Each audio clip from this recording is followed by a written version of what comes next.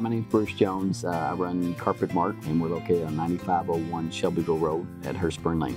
You know, our sign goes back almost 20 years. We went from the old signs where you literally put the letters up and then and switched to what was the new in thing at that time, which was basically 2 lines of a red text only. So we had 2 wonderful lines to work with about 50 characters that we could squeeze in 2 lines to try to get our message across. The reason we started to want the new sign is that technology was failing. You know, our goal when we were looking at the sign was to make an investment in what is already the best corner in the city of Louisville. We have so much traffic on this corner, and we really wanted to make a great presentation.